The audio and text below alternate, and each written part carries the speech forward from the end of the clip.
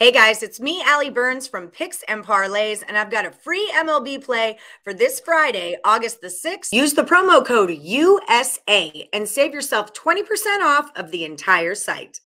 The Chicago White Sox are taking on the Chicago Cubs, and I've got expert handicapper Cameron Ross here with me today. What's going on, Cam? Man, nothing, back from Disney, as you see, ready to get back in the flow of things. I like it. I like it. Looked like you had a really good time there. But yes, it's back to business. We're talking baseball. So White Sox are at their hometown rival, the Chicago Cubs. We don't have a total out on this one because, at Wrigley, we don't get totals until the next day. And we filmed these videos the night before. But the the White Sox are the favorite here, minus 145. What's your play? Yeah, if this game had been 2 or 3 weeks ago, the total, the line would probably be a lot different.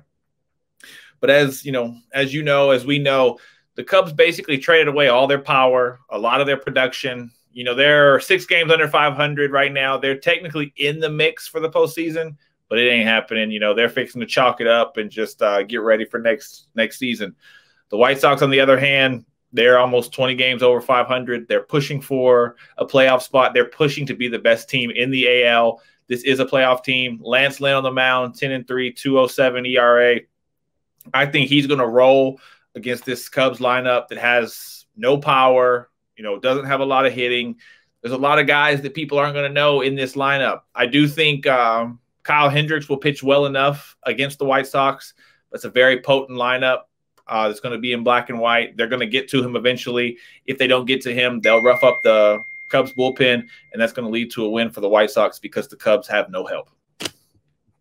This one, and I like the price here too, a minus 145, especially because there is such a gap between how good one team is and how unreliable the other team. I don't want to say the Cubs are a bad team. They're just a little mismatched right now. So 145, I think, is a great price to pay to get this heavy hitting White Sox team. So I'm with you, Cam Ross. That's what we're going to do. Taking the White Sox minus 145 against the Chicago Cubs.